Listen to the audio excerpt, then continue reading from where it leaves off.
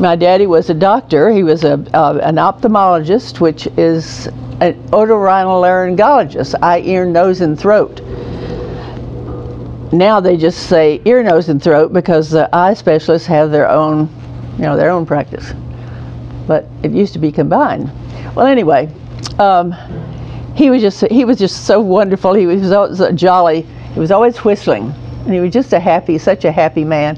He never made a stranger, and he just was always helping others who were, if they couldn't afford the treatment, he'd treat them free.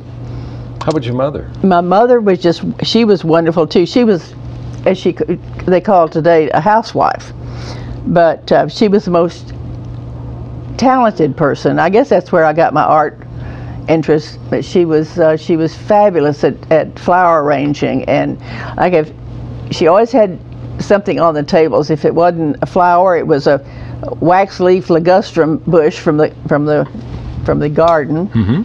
And she was a wonderful cook.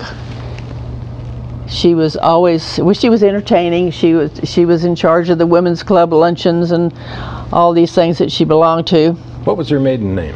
Perry. It was Annabelle Perry, and Daddy was James Sidney Perry, and he was from the Johnson Perrys from Tulsa, Oklahoma, and Missouri. It goes way back. But let's see, what else? Well, what was it like growing up in that town back then? Well, looking back, it was really fun. But of course, when you live in a little tiny town, and it was a little tiny town, we thought it was boring. We needed excitement. But I wish we had that kind of excitement now, because it was a wonderful little town. Did you have air conditioning? Oh no, heavens no. Well, we did have some of the unit. Well, we did have like an attic fan that would pull the air in from the outside. One of those big things that made a lot of noise. But and let's see, I remember Mother would put some rotating fans, the ones that went back and forth around. She'd put them in the fireplace, and then she'd put a huge fern plant in the front of the fans, and that would make them flow. Oh. And it made you feel like you were cool. It worked. And psychologically cool. Yeah, psychologically. But so no, we had no air conditioning, but really that kept the house pretty cool as could be. Were you only child? No, I had a brother. Okay, let's see. And he was James Sidney Perry Jr., and he was just the sweetest thing. He died 2 years ago, but I remember from the time he could have a news. He had a news. What do you call them? The paper route. Yes, news. Yes, paper boy. And he tithed everything that he ever made. 10% of everything, and he was a wonderful Christian. He was just a fabulous person until he got into the Marine Corps, and then that just sort of changed his. I don't know. It just really screwed him up.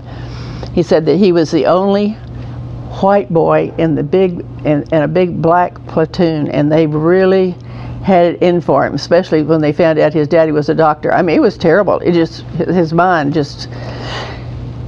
So, but years later, so for about 35 years, we had no contact. We didn't know where he was. But finally, he ended up in the Veterans Hospital over in Temple. That we found him because he'd had a stroke, and so we found him and we brought him over to this new one over in Temple. And so anyway, and then he was fine. He seemed, I don't know what happened to him. He just sort of, his mind cleared up, and he was just wonderful. So we had a good relationship for like the last 2 years of his life. Well, the moral of that story is, don't count somebody out, I guess. Oh, that's right, and just have faith in them and how to help them. But he was always religious. But they said that over here at the hospital, his roommate happened to be a scientist with NASA, who was very knowledgeable about the Bible, and they talked about it every day, and he read the Bible every day. Well, anyway, they said, and he was just, everybody loved him. The nurses just loved him. If he went out for anything with us, or my daughters would go over and see him quite often, and he would always want to go by Godiva candy place, and he'd just buy dozens of pieces of Godiva chocolate. He'd take them all back to the nurses. And for the cookies too, he'd buy dozens and dozens, and with what in the world? But he'd always give them to the people that worked there. Well, I mean, he was just one of their favorites. And they said the last day of his life, he was just so happy, and he was talking to everybody, and he sat down for dinner. He took one bite, leaned his head back, and died. I mean, to me, that is just, I just, I start getting emotional about it. But anyway, I wish we'd had more time with him, but we had those 2 wonderful years.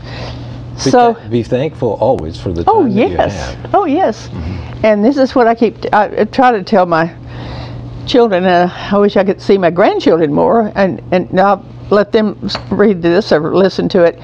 Just think about what you say to your parents and your grandparents, and if you love them, be sure and tell them so.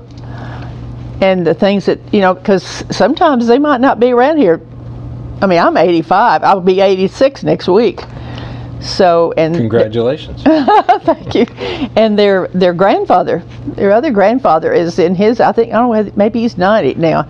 But you just have got to treasure the moments you have with them, and don't have any regrets, because you will have regrets.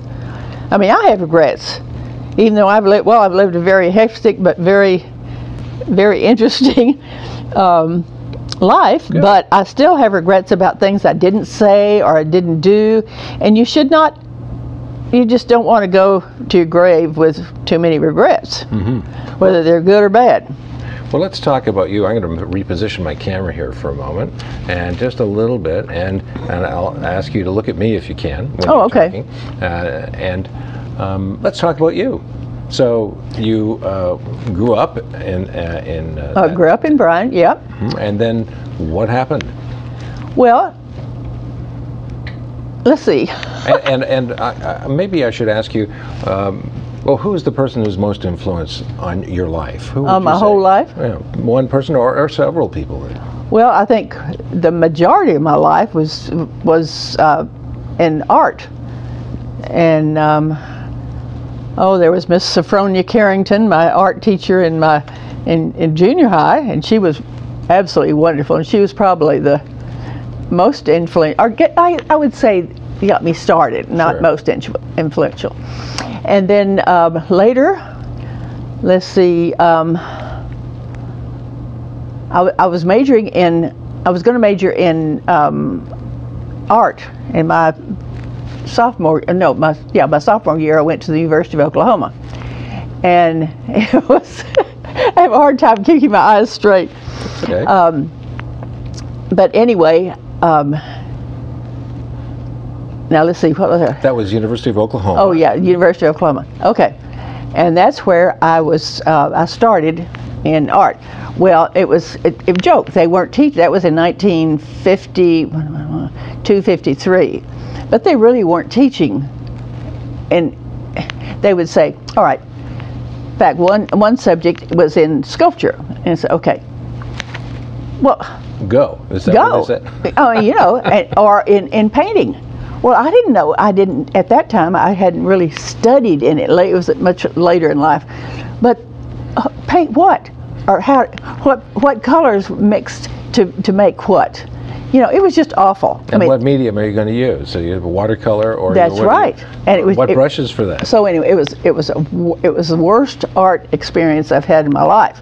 So I switched. Okay, the next year, I think the next year I got married. The first year I went to Baylor, next year I went to Oklahoma, where I just thought I had to be in a sorority. Okay. So it was great. It was a great experience. I pledged Kappa Kappa Gamma, and I lived in the sorority house, and it was really fun. What did you major in? That was when I majored in art. Okay, then And you it got was- into an art program. Yeah.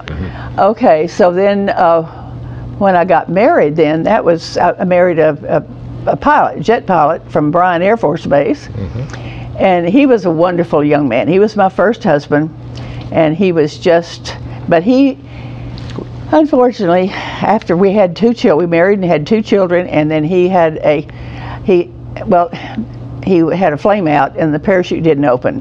He ejected, and he was killed. And that experience was, I could tell you about that later. I bet you had lots of military family, so to speak, that you could turn to when that happened. Did No. you? No, you didn't. No, it was Bryan Air Force Base. Daddy was a doctor and everything, you know. But no, I had no military Support connections. system. No, we went over to Germany our first year. We were married, and then came back. We were married 8 years, almost 8 years, when he was killed. And the girls were 2.5 and 5. And How did you manage? well, if that, yeah, that in those days the military didn't pay, you know, hardly anything.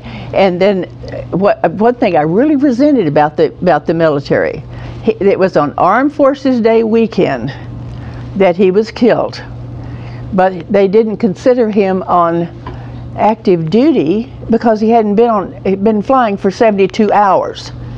So I didn't get any of the benefits. For the girls even, I mean, I could have really used it when they had braces and, you know, just take them to the doctor. I couldn't because, and I think I don't know what it was. Anyway, let's see. Yeah, you said something about your first husband. You had more than one? Oh, I'm only saying that because you set me up with that. I probably shouldn't get into this. Yeah, I was married. I've been married 5 times, and I didn't kill any of them. I didn't. And anyway, maybe a couple of them I could have, but anyway, the first one was a pilot. Okay, the jet pilot. We were married almost 8 years. The second one was just a friend, and because he just loved the girls. I moved down to Kingsville so I could go from Buffalo, New York, so I could go back to college. And my aunt and uncle lived down there, and they helped with the children. They were like their grandchildren. And so You went from snow to desert-like conditions. Yes, I know it. And our helper, the woman that helped me, had a car, and I had her for $25 a week. She'd take the girls to school, or the kindergarten and everything, and it was just wonderful. It was a wonderful experience because she had good help. And then, and her husband, my maid's husband, was he was at the King Ranch, one of the groomers at the King Ranch. So it was a small town, and everybody knew each other, and you know, it was great. Okay, so let's see. All right, that was okay. Then that was the second one. Yes, and he was a friend, but he died. He finally died of AIDS because he was gay. I didn't know it. I did not know it. And the third one, this is a funny one. He was. I was trying to remember a while ago what I used to call him. He was my manic depressive alcoholic brain tumor, and he was sociopath. And anyway, I married him, and Must have had your hands full. Well, yeah, but I didn't know he was an alcoholic or anything until after I married him. And then they said he was so good looking. And this, you might want to blank this out. They said he was so good looking he could have talked the pants off a nun. Well, he was very good looking. He was very good looking, but let's see. Okay, well, he finally died of cancer. He had a brain tumor. I mean, he had cancer all over him, and alcoholism, and it was really sad because he really was a great guy, but he was this sociopathic stuff. I didn't understand it. He talked all of our friends into investing in his wonderful schemes, and they would, and then lose money, and then, you know, it's almost my fault, I guess they thought. So anyway, okay, so then he died, and then the next one was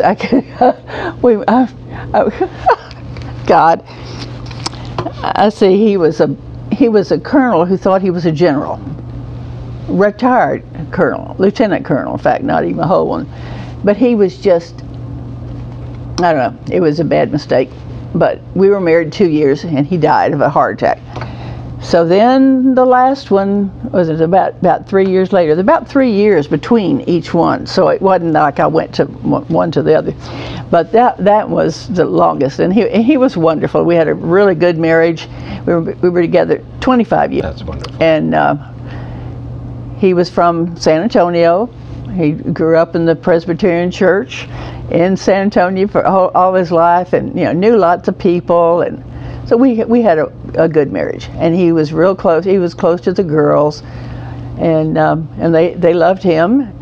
But he had one daughter. Well, they had two sons, and they live in Houston. But he had one daughter who was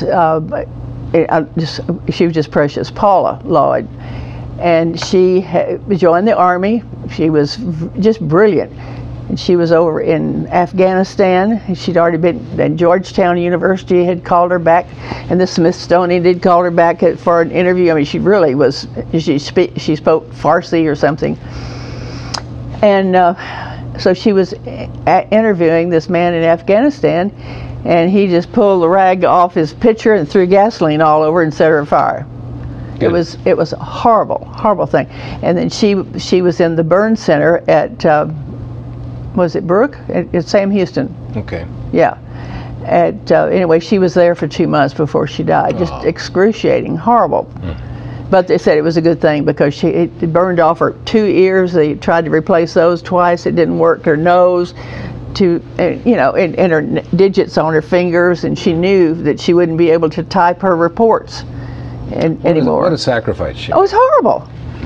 Her magnificent girl. Let's talk about your art. Okay. Your art interest. Well, we got you into an art program. Okay. At university. All right. Well, we were there, but then I switched. I got out of that.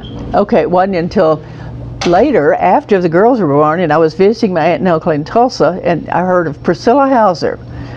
And Priscilla was the lady that started the let's see, how was it called? It was the well, anyway, it was the art program. Excuse me, Lord, I can't think of the name of it now, but it was, anyway. That's all right. The art program, where was it?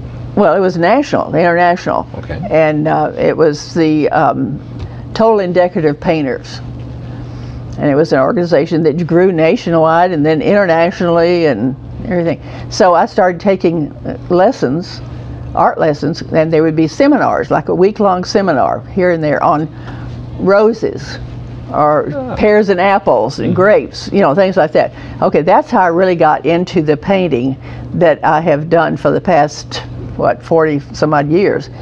And I really got into it. It took from every good master painter that I could take from, and they'd have week-long seminars, some of them 2 weeks. And I was right there in the seminar. And so then I started teaching. But then from apples and pears, I went to murals. And I called them trompe-l'oeil, and that's hard for people. Trompe-l'oeil, what's that? Well, trompe-l'oeil is fool the eye. Or, you paint something exactly like it is, same size, everything. All right, so I was into that, and then I started painting, as I say, murals, scenes on. I did scenes on ceilings, marbleizing floors, and I mean, and I went over to Scotland and painted a scene on a ceiling in a castle in a dining room, and I went over and I took from Ian Kearney, who was the leading trompe-l'oeil artist at that time, artist teacher, took from him several times. I mean, it was just, I couldn't get enough of it. I was just obsessed. And so then I would come back and I would, I'd teach. In my garage, I had a three-car garage. It turned into a studio. It was wonderful. But I'd only have like 6 or 8 students at the time because I didn't want a big group. And that's what I did the last 25 years of my life.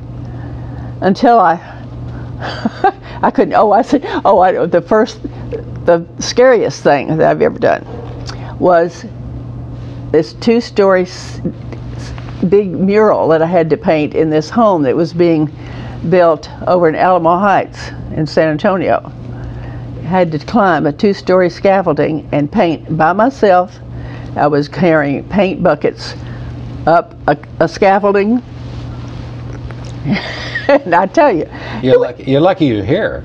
I know it. Well, one morning I was climbing up, and I grabbed hold of the rod that went over here, and the thing came loose. And I said, and I grabbed hold of something else, so I didn't fall. But we had to laugh because the family that I was painting for, he happened to be a brain surgeon, or so he could have fixed my brain if I'd fallen on the marble floor. But it's just, I had lots of experiences.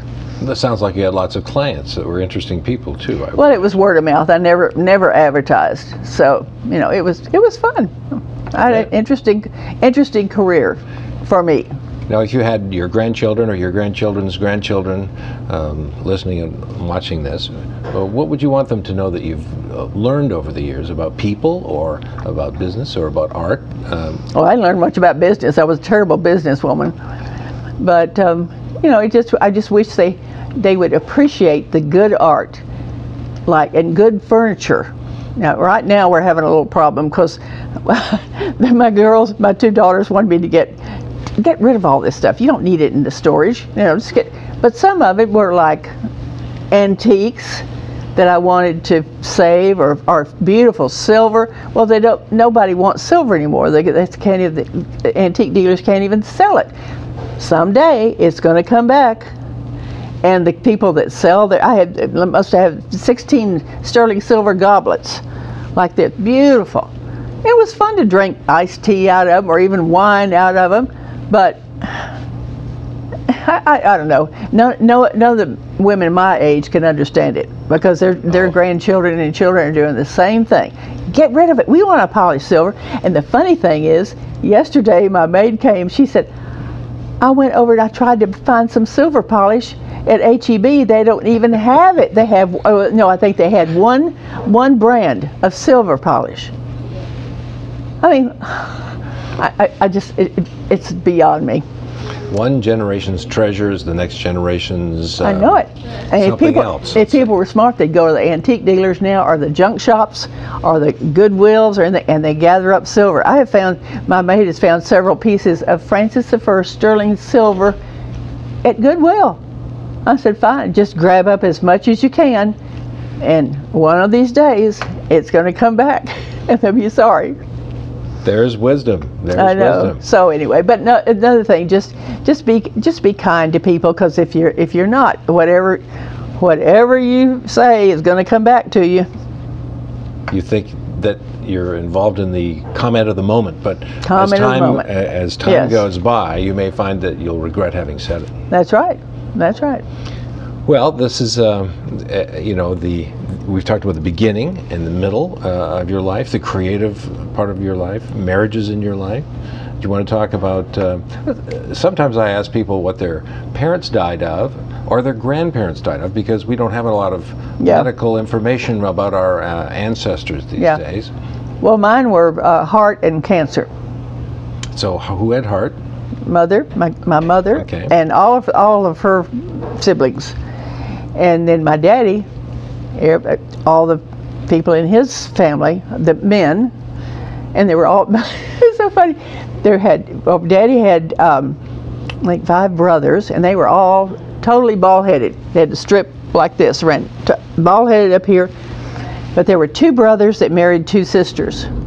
So his grandfather, or his father, was bald-headed, and the uncle had dark hair, lots of hair. And regardless of where I am. Hello. Anyway, let's see, where was I? Okay. They were bald-headed. Yeah, it's 2 bald. Okay, but then the other brother had lots of hair, and all of his sons had lots of hair. So it was just, but there were 2 brothers that married 2 sisters. So, you wonder, bald-headed, lots of hair. So, I don't know. Well, our genetic background is becoming more and more important to our medical histories and our children's children's medical histories. So I know it. Why I asked that question. I wanted to ask you about. I really want to do a genealogy search. So that would be fun if y'all. I've done it in my family, and I found it very rewarding. Yeah. Oh, I know. I would love it. But let's see. I think we're doing pretty well here. We've done, let me just take a look. We've done 26 minutes, and I recommend about that length of time or shorter. Oh, there's one thing. The thing that meant most, I've never forgotten, and I will never forget. The thing that meant the most in my life was when my husband was killed, and it was on a Sunday, and something like that. When you have a really traumatic thing to happen to you, I have found that you remember every detail and the blood rushing to your feet. Exactly, that's what happened to me. But the okay, it was a Sunday afternoon. We were getting ready to go to the Episcopal Church to practice a musical that we were all going to be in, my husband and I. And I remember exactly what I had on. Had on a white turtleneck sweater. It was cool in Buffalo, but it was May 19th, 1956. No, 63. I'm sorry. How could I forget that? Okay, May 19th, 1963. But anyway, all of a sudden I was vacuuming, and my granddaughter, Catherine was 5 then, she looked up and she said, "Mommy, there's a policeman at the door." And they were ringing their doorbell, and I looked up, and there was the minister, Episcopal minister, and there were 3 of Ed's Air Force, friends. And so I went to the door, and I had just heard it on the radio. They just said there'd been a jet crash at Camp Drum, New York. Excuse me, New York. And told all about the crash. And so I opened the door, and I said, "He's dead, isn't he?" Before they even said, there was a crash. I said, "There'd been a crash, but he's dead." And they said, "Well, how did you know?" I said, "I heard it on the radio." They didn't say his name, but I just knew. Sometimes I think I'm a little bit psychic, so I can feel things, or I can know something's going to happen. Well, anyway, so they came in and they told me about the crash and everything, and he'd had a flame out, and the wing tipped in the parachute didn't open, but then. So the minister was Ed Kreider, and was in Snyder, New York, right outside Buffalo. He said, "Do you want me to tell the children?" I said, "No," and I was crying. I said, "No, I can't tell them. I can't tell them. Would you please tell them?" So he took them into the bedroom. Catherine and Polly were 2.5 and 5, and he came out, and he just had tears in his eyes. He said, "I have never in my life talked to children with that much understanding of what has happened." And I said, "Well, what'd they say?" So he told what Catherine said to him. She said, "Well, I know 3 things. My daddy loved us very much. He's in heaven with God and Jesus, and at least the devil didn't get him." Is that wonderful? That is terrific. And I've told that so many times. Catherine says, "Oh, Mother," but it's just incredible. So that's my favorite story. It's a tragic story, but it's my favorite story. And it's a real story. And it's your story. That's right. And you lived it, and you moved on from it. And yeah. Oh yeah. But you just have to. You have to move on. And I just feel like anything that happens to you, you are at the place where you're supposed to be in the so-called journey. Mm-hmm. I mean, I didn't used to believe in all that, but I do now. And I mean, you are, so just don't worry about where you are. You're supposed to be there, and the things that happen are supposed to happen. I mean, even though you might not, it's horrible things, but it does happen. But just believe in God and Jesus, and at least the devil didn't get you, hopefully.